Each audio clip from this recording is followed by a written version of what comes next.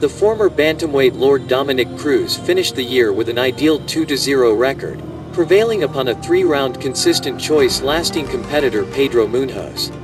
Scores were 29-28 no matter how you look at it for the number 9 positioned Cruz, presently 24-3. The number 8 positioned Munhoz tumbles to 19-7, 1 no contest.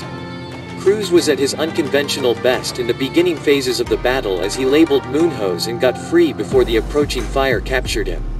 Yet, with a little under 3 minutes left in the initial refrain, Munhoz shook and dropped Cruz with a punch higher up. The previous champ recuperated rapidly and returned to his feet, getting back to the course of action for the remainder of the round, which finished with an angry striking trade.